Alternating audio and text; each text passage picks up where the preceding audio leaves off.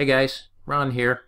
We just had a live training session on the refrigeration cycle, and I got a question regarding superheat and what are the proper levels. Well, each manufacturer has their different charging charts, but here is one that you'll probably run into on the systems that are about 8 to 12 years old, R22, and this is a fixed orifice system. So let's break this chart down just a little bit. So this would be on the inside panel of the condensing unit, so you'll take it off, the panel off, and flip it over, and this would be on a sticker on the inside of that panel.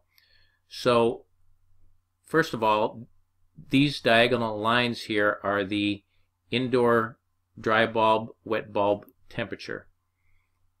And then this bottom line here is the outdoor dry bulb temperature. And then this is the superheat line right here. So you use all three of these lines to calculate the proper superheat for this fixed orifice system. So the first thing you're going to do is go inside the home and check the relative humidity of the indoor space. If it is above 70% relative humidity or below 20% relative humidity, you must use the indoor wet bulb temperature. You won't find these conditions very often, but you still need to make sure that you're within the 20-70% range of indoor humidity. So we'll assume that we are within those ranges. So we're going to measure the indoor dry bulb temperature with our thermometer. And we measure 80 degrees Fahrenheit, so you follow the line, the 80-degree indoor temperature line down in this direction. Then we're going to go outside and we're going to measure the outdoor dry bulb temperature, 90 degrees. So we'll follow it up to where it intersects our indoor temperature line right here, and then we're going to read it over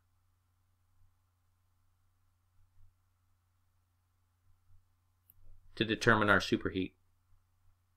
And this is the proper superheat. This is where it should be with the 90-degree outdoor temperature and 80-degree indoor temperature.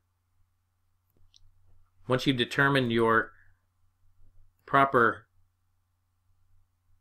superheat according to the chart, then you're going to calculate the system superheat using your pressure gauges and temperature gauges and calculate the actual system superheat.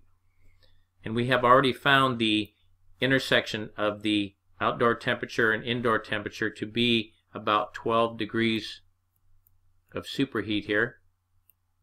So if you measure your superheat and it's 12 degrees on the chart, and you measure the superheat and it is within 5 degrees of what the chart says, so our chart in this example shows 12 degrees of superheat.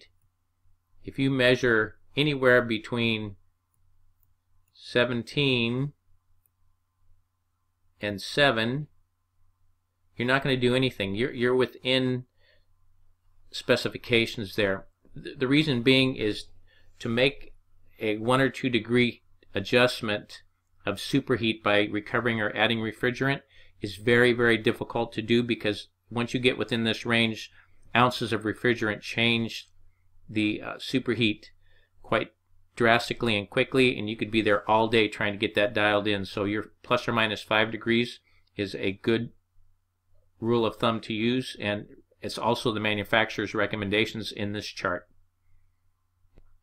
If you find that the superheat that you measured is more than 5 degrees higher than what the chart reads, then you need to add refrigerant.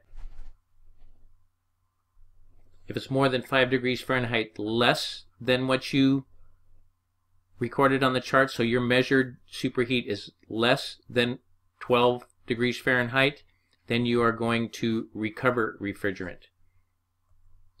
And then after you either add or recover refrigerant, you need to allow the system to stabilize for 15 minutes before you recheck the superheat and then check it against the chart.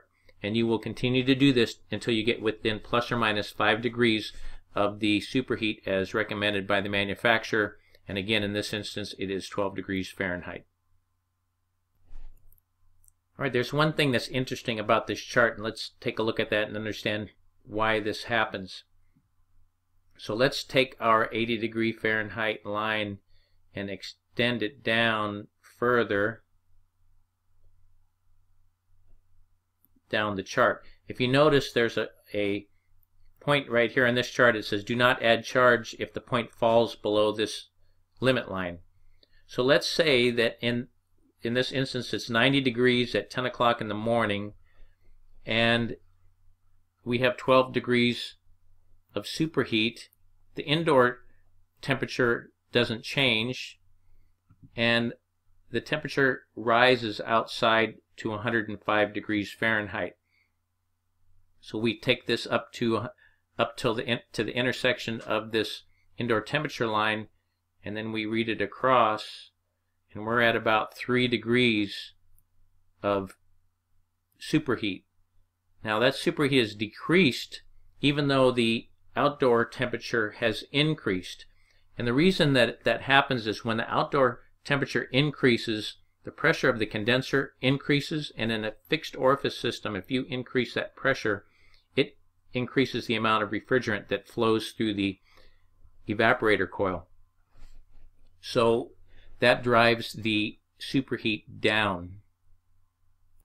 So you need to be very careful when you're charging a system when it's 80 to 90 degrees outside and you're at 12 degrees of superheat, and you think, oh, I'm just going to add, it gets really hot here in the summertime, so I'm going to add a little extra refrigerant so that when we get those super hot days, we can keep that superheat at the proper level, and that extra refrigerant is going to help on those days when it gets really hot outside.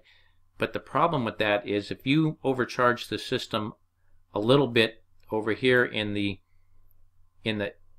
80 degree range, and you overcharge it a little bit just for good measure, so you think, what happens is instead of having 3 degrees of superheat when it's 105 degrees outside, you may end up with 0 degrees of superheat and slugging the compressor during the hottest part of the year.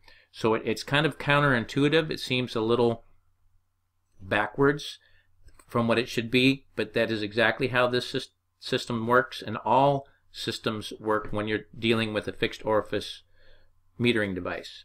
So make sure that you remember that. So charge it plus or minus 5 degrees Fahrenheit. Do not overcharge it for any reason, because on those hot days you're going to slug that compressor.